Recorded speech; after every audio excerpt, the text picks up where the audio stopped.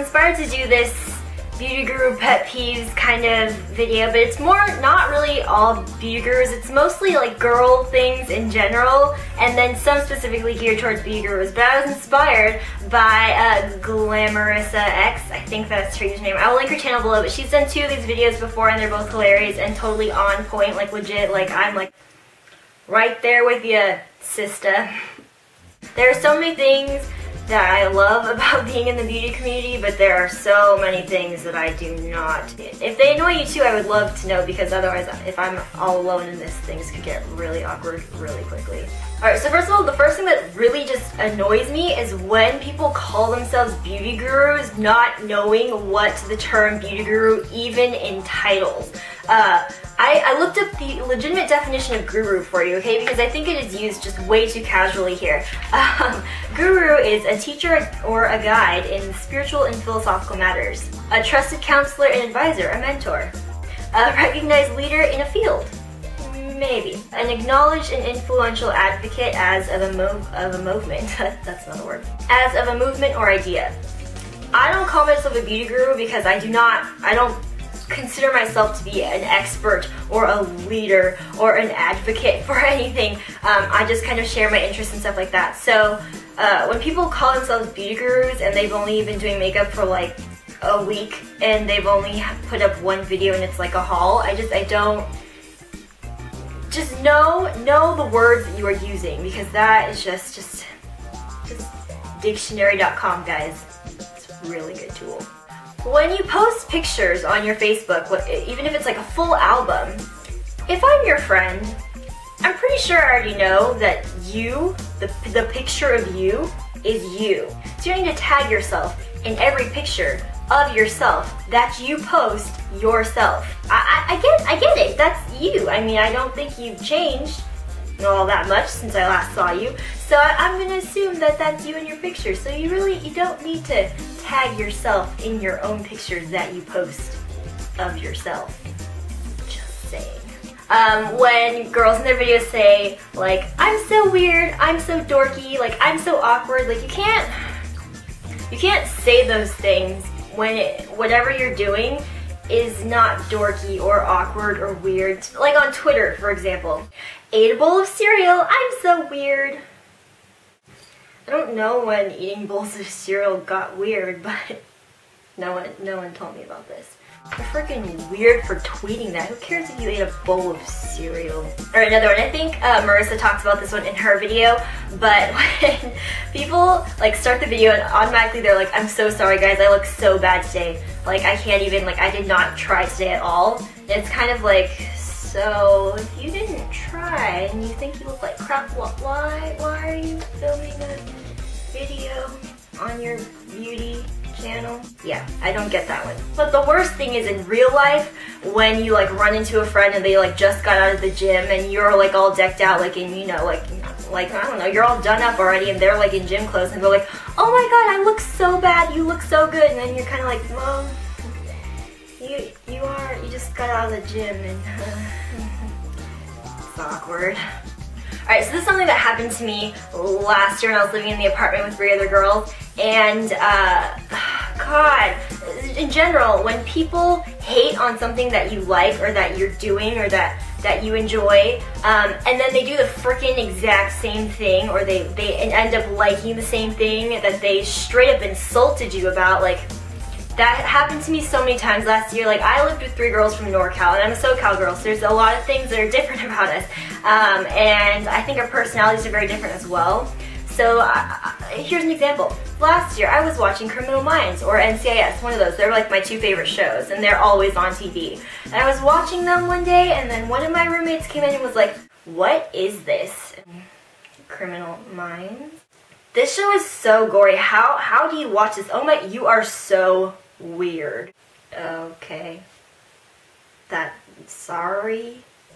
She straight up told me I was weird because I was watching my favorite show, and she was just straight up like insulting it. Okay, next day, very next day, the following day, I come home from class or wherever I was. Perhaps I was out with friends, as I was saying. I got back from class or wherever, and she was watching the same show. The same show. My show. My favorite show. You kill me. These people kill me, I swear. I can't. I can't. When you add the suffix, I guess you could say, "ease" to the end of everything. Besties, frenzies, twinsies, lovies, bloopies. Yes, you know who I'm talking about. Ease does not need to go at the end of every word, my friends, because that is just unnecessary. You don't need to do it. Just leave the words how they are. It's all good. Another Twitter thing. Live tweeting about every show in the world. Pretty Little Liars, Bachelor. I used to watch those shows. Then I got over them, like half the nation. I really don't care what's going on in those shows, and quite frankly, when you're live tweeting, you're spoiling it for people who actually want to watch the show. I don't watch them, but I feel bad for the people who do, because then it's like, cool, thanks for telling me exactly what to expect in the episode. Awesome. So I just stop. Another thing that happens a lot is when people like something or claim to like something just because everybody else does. For instance, One Direction. I like One Direction. I think their music is awesome, but I'm not a Directioner because everybody else is a Directioner. I would never call myself a Directioner just to get subscribers or just to get people to think that we have a profound bond over One Direction. No, I am a genuine person, okay? Like I said, I like One Direction, but do I need to confess my love for them so that you will think I'm awesome? No, because I'm awesome already, right? Alright, so this is something that happens in college a lot. So I take a lot of large classes. I don't like taking like small 35 student classes. They make me feel very uncomfortable. I like the I don't know what I almost said. The anonymous nature of a big class is what I'm trying to say. I like my space, and when I go to class and I actually have to interact with the human world, I like people to not sit right next to me, especially in a 400 plus seated auditorium. I've had multiple classes in our gigantic auditorium, and I like to sit either on the edge of the aisle or against the wall. There's like, I want to say like 10 seats in one row, right? And then there's like 3 sections, so there's plenty of options for you. But lo and behold, every time I go to that class or those classes, people have to sit right next to me. I mean, there's like 350 other seats open at that point in time. They don't talk to me, they don't even smile at me like, hi, I'm gonna sit next to you, is that okay? No, they just sit next to me. Why? Why? Do you need to be close to strangers? That's stranger danger, guys. No. Just stop. Stop. Alright, back to another Twitter thing. When people retweet everything that has anything to do with them, whether someone tweets them, it's just retweet. Retweet. Oh my god, I love you. Retweet. Oh my god, I liked your video. Retweet. I don't. People tweet you and you should feel great about it. That is awesome. High five to you, but I do not need to know every time someone tweets you. It's really, my Twitter feed does not need that. I don't follow that many people, so when it's all you, I don't need that. I mean, you're right, I could unfollow you, but sometimes you tweet kind of cool things, so I want to keep following you, but you do these things that piss me off, so I'm such a conflicted person. Oh, this video is making me crazy. Okay, so this is something that happens when I watch like vlog videos. I can tell right away when there's a group of girls together, especially beauty gurus, it gets very Valley Girl very quickly. There's lots of oh my gosh and gigglies and like screaming.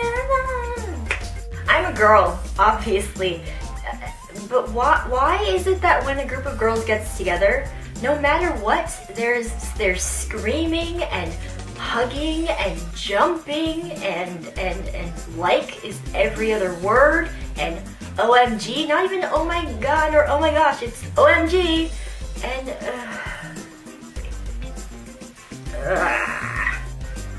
this video is stressing me out.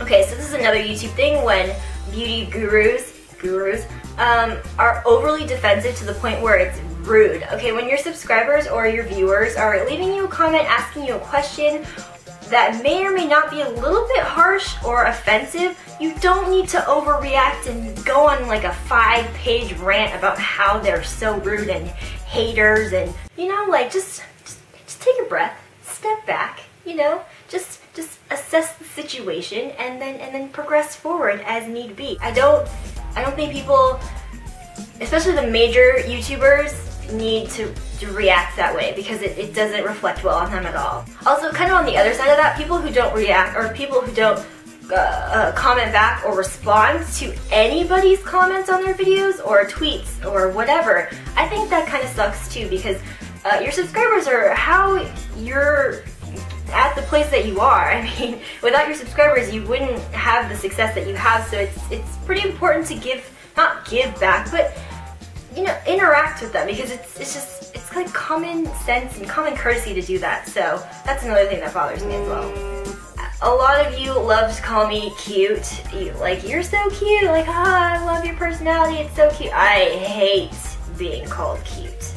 There was this girl who she skipped 2 or 3 grades, I can't even remember, but she was supposed to be a year, she skipped 2 grades. She was supposed to be a year younger than me, but she was actually a year or a grade over me.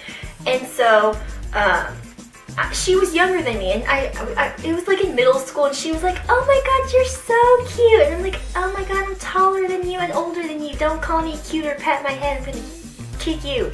And then last year, one of my lovely roommates kept telling me I was cute. I'm not cute, stop it, no.